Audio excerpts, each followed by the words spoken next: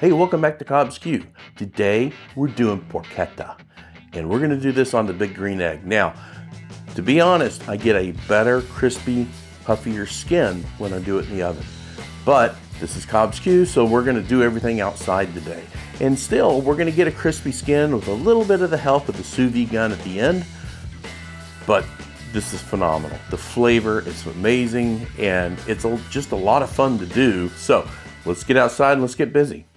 Okay, to make the porchetta, first thing we're gonna do is go ahead and build the amazing center, or what I mean by that is all of our herbs and spices. So we're gonna go ahead and take a full sprig of parsley, roll that up so it makes it easier to cut.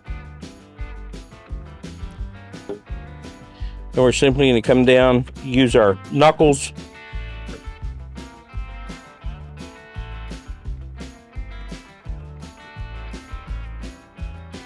that way we're not crushing it, but we're still keeping it nice and tight. And then we take that and place that inside of a bowl. Take the rest of this and set it aside. After that, we're gonna go ahead and take 4 sprigs of rosemary. Now with the rosemary, we wanna go ahead and pull off the stems, or the leaves, if you will. So we're gonna pull these off, easier from the top, and just pull straight down. And then we're gonna go ahead and chop these up as finely as possible. Again, we'll set this aside. Okay, and once we've got these nice and finely chopped, go ahead and put our rosemary in. We're gonna go ahead and add 8 cloves of garlic. Now you can shred it, you can do whatever you like to do. I just like to send it right through the garlic press, make it easier. And once we get all our garlic done, now we're going to go ahead and add 1 tablespoon of chili pepper flakes. Now we also want to put 1 tablespoon of Italian fennel pollen. Now you can use fennel that's crushed up. I prefer the fennel pollen. Let's get 1 tablespoon of this. We got 30 grams of salt. We also have the zest of 3 lemons. I'm not going to put that on until we're getting the porchetta ready, and then we'll put those on. So this here, we're just simply going to mix this and set this aside. So making the porchetta, I like to roll this direction because this is where the loin would usually sit. However, this one I got from Costco today is a little bit short, and it really doesn't come together. So that's easy. So we got a loin that's separated, and we're going to roll it this way. So the first thing I want to do is make sure that this area looks even. And then I just simply want to take the loin, place it on the pork belly, and I'm going to roll this. Now granted, this is skin side, and I just want to find out where that's going to meet. And that is roughly going to meet right there, and the skin will come together. So all I'm going to do is trace along that line, and I know where that is, and we're going to cut that off. Trust me, sausage, fried pork bellies, there's a lot you can do with this. So we're simply going to cut that off. We're going to set this aside for now. And again, we should be able to come across, and this should be able to come together where the skin comes together, and it does. Now, I also noticed that part of this is hanging over right there. And because of that, we're going to have a weird cut. So I'm simply going to take my knife here, come right down, and I'm going to even this out. This is great for sausage or anything else you want to do. The only thing is, at that point, you do want to go ahead and remove the skin. I was shocked the other day when I found Costco was selling pork belly with skin on, because I was making pork belly burn ends, and I had everything ready, and I went and I grabbed the pork belly, I went to cut it, and I'm like, what is this? So they finally got it, which is really nice for porchetta. It's a little more time consuming for the pork belly.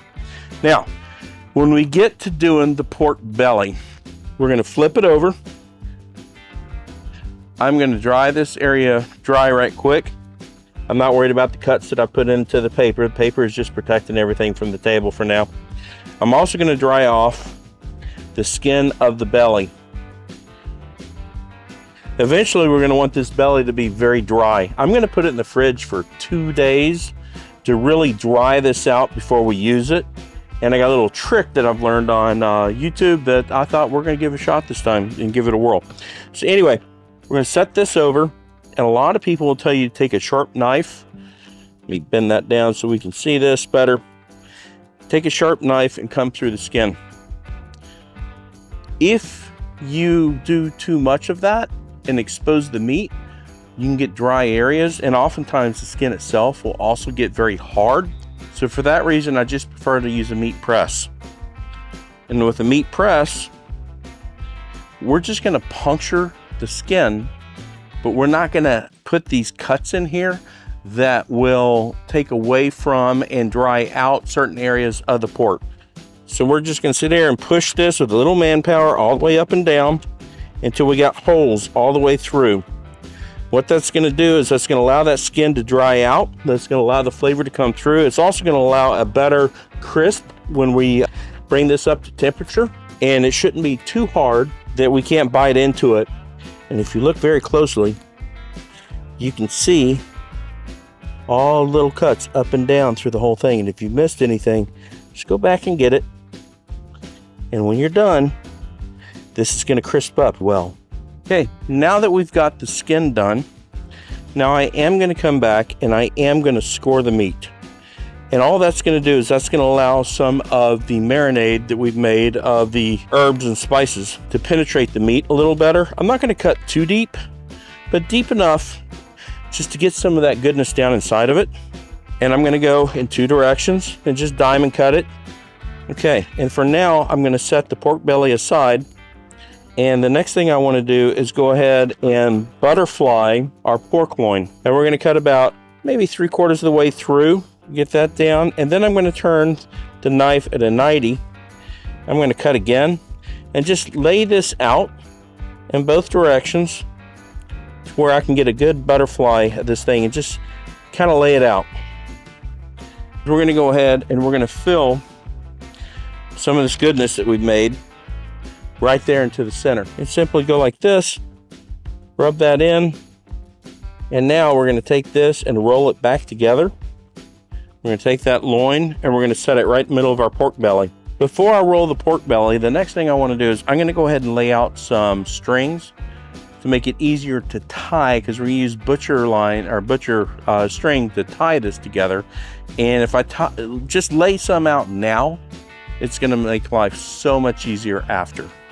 I am going to take the pork skin side down, go ahead and lay it down across these. I might pull those last 2 together just a little bit. We'll see how much we need, but I just laid some string out here.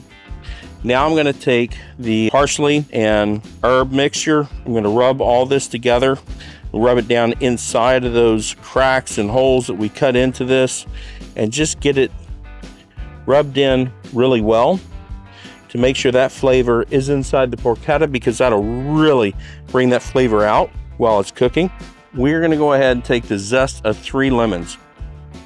Now we don't want the white, because the white will make this taste off, but we want to just take the zest of 3 lemons, and that'll bring out an amazing flavor. Okay, now that we have our lemon zest, it wasn't until I was ready to put the pork loin on that I realized, oh, I put the pork belly on sideways, and normally it would be very long, so that was a shorter pork belly. We're going to take our loin, we've already got set up. We're going to take our belly, we're going to start to roll this, and again we want to come until that reaches, and that is right there. Then I want to even up the edges as much as possible, and then I'm going to start in the middle. Now this knot is going to be a slip knot. Slip knot works really well. What I really like to do though is just to tie a square knot, because the square knot I can pop up and then move around, and then it slides on top of itself. And then I'm going to pull one leg of the square knot, so then what I can do is slide it down. And we're going to get that in nice and tight. Once I have it tight, I'm simply going to tie it off once, and that'll lock it in place. And then I can cut any excess. And we're going to do the same for each piece working outwards. Once again, just tie a quick square knot. Okay, now we got this tight. Pat it dry one more time. I am not going to salt the outside. However, after a lot of research on YouTube, I came across something that was pretty interesting, and they basically stated that a splash of vodka would allow the skin to do a better crisp job and not become hard in the end. So with that, I have a cheap little bottle of vodka. And it doesn't take much from what they said. So I'm just gonna pour just a little bit in my hand, and I'm gonna rub it completely over the belly. And it's just a dash. So I'm not trying to get a whole lot of alcohol on here, but I kind of understand the process of what they're talking about, because the alcohol too will help dry the belly. So one more little dash, and that's it. We're not going to put any more than that. We're not going to put any salt on here. We're going to let this sit overnight. It's nice and tight. So in the process of getting the porchetta ready, we're now ready to put it in the fridge, and we'll come back in 2 days and we'll start on the egg, and we're going to finish on the Traeger. Well, it's been exactly 38 hours, and it's finally time to put the porchetta on. It's nice and dry. I am going to put a little bit of salt on at this point. I didn't put it on yesterday's. I didn't want, or Friday. I'm going to put a lot of the water on top of this and let it sit as it dried, but that's more for flavor later. We're rolling at 438 degrees, 440 degrees. I'm going to keep it right there throughout the day for 45 minutes.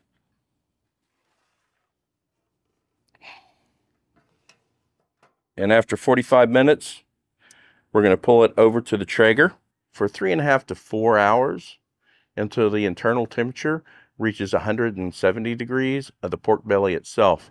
That might be a little high for the loin, but the loin wrapped in with the pork belly will still stay moist. So let's go ahead and go for 45 minutes, and then we'll pull it over to the Traeger. All right, so we went another 15 minutes just to get the skin kind of where I wanted it. So let's go ahead and take a look. Oh yeah. And what we're gonna do, I see it bubbling. We're gonna go ahead and put this on the Traeger now, and then we'll hit it with a Suvee gun just to puff it up a little bit at the end, but this is gonna work out really well. So right now, let's go ahead and just move this over.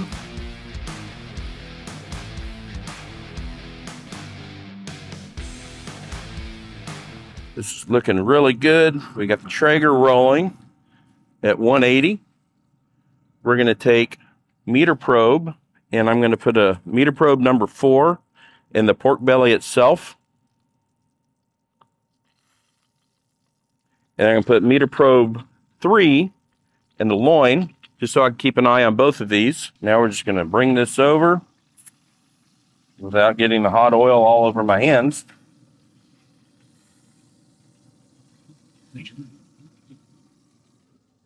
We'll shut that down, and we're going to go between 3.5 to 4 hours. We want to see 165 to 170 on that pork belly.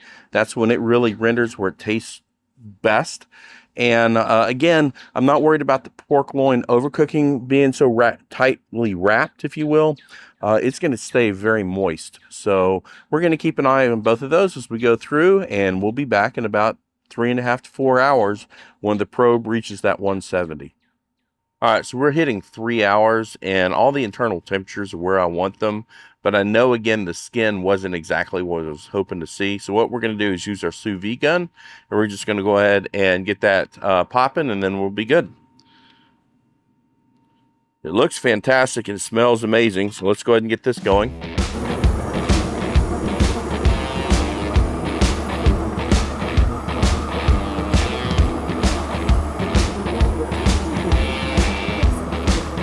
So I'm going to go ahead and spin that around.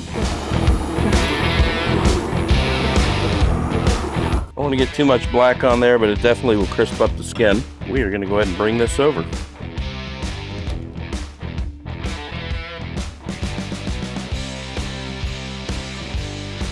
Oh, porchetta. Oh, it looks good.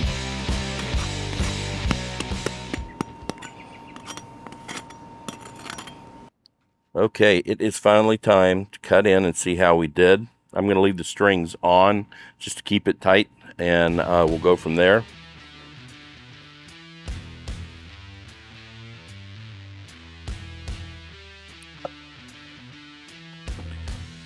And, oh, man, that looks good. That looks juicy. Wow. Okay, now that we have this, let's cut one for the obligatory cameraman. Well, it's crispy. Let's just set this here and tell the cameraman to come in, grab a fork, and try that, and we're gonna see how this tastes. All right. You can see that's the loin. All right. Mmm. Mmm, the crisp of the skin. So, let's see. This looks like a good crispy piece of skin. Try that and tell me what you think. Oh, wow. The skin is really nice when it's crisp like this. And I would eat these as my normal chips. That's what I would say. Eat them as your normal chips. There you go. So I want to try a little bit of this and the skin myself. So I know this is the loin, and I'm curious if the loin stayed moist. Mm-hmm. Mm-hmm. Mm-hmm. Mm. Oh, wow. You need to give me more of these chips. That flavor is amazing. And this is the belly. So I want to try the belly. All right. Mmm. Oh, wow. Oh, wow. And then, here we go. I think that really nice mix of flavors you put in between all of them really came out in this. And it's not too salty, but it's definitely got that profile of salt in there. That skin isn't too hard either. It crunches right through it. Wow. Yeah. Okay, there's some more chips for you. My buddy Anthony told me about this. I'd never heard of one of these. I said, we're going to do it. And I know you couldn't be here, buddy, but this was an A+. Thank you. Wow. No, I think, what do you think? I think we should close this one down, and we got a lot to eat. It's a feast. That's right. So thank you all for joining us today. So give Porchetta a try. You'll be very pleased with it. And take a moment and like. And subscribe. And thanks again for joining us today. Have a blessed day.